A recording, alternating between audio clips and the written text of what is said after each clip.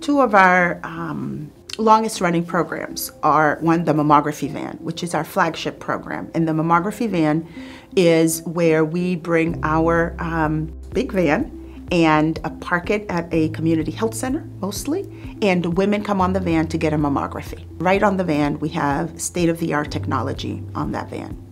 The Blum van, today we use it primarily for our son's safety education skin cancer screening program, where in that van, we go into beaches primarily, and we have a dermatologist inside the van who does a full body scan, looking for areas of concern for patients. Some of the responses that we get from the community are really heartwarming, letting us know that our work mattered because we saved their lives.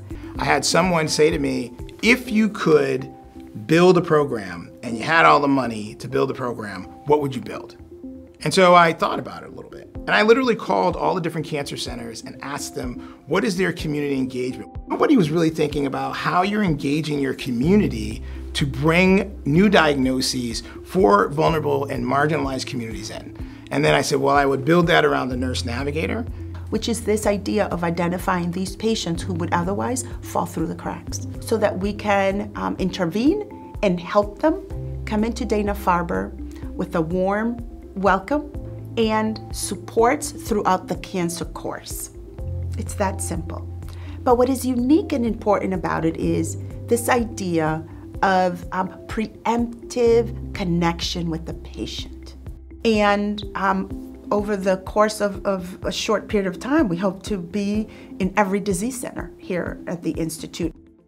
What we're talking about doing now with our community-facing navigators is the social determinants of health, who's going to sit in a visit with the patient, who's going to answer questions for the patient, who will then connect with our nursing and patient services groups and our resource groups and our social workers and make sure that the person gets to utilize all this incredible array of services that we have here at the Dana-Farber.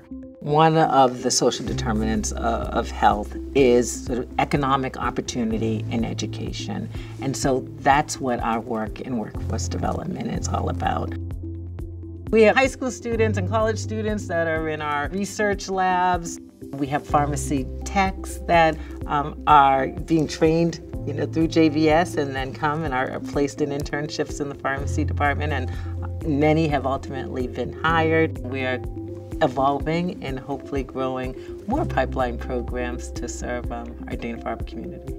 We recognize the importance of community engagement activities, working with churches and other community partners to ensure that the information around cancer education is in fact in the hands of those who need it. We also know that training the next generation is really important, and so having programs such as Cure and Spark allow us to provide hands-on experiences to students who see themselves and who can envision themselves in the space of being a scientist. We've developed a partnership with UMass Boston, which is the most diverse campus of the UMass system.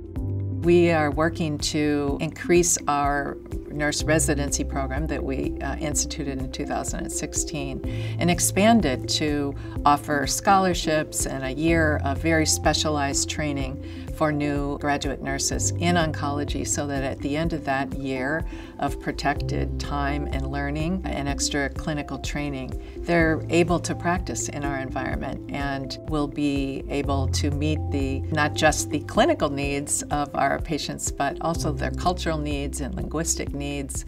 I think what the COVID pandemic really showed us was we weren't seeing enough patients of color, we didn't have enough faculty of color or staff, so we have committed $50 million of philanthropy over the next 5 years to try to fix that.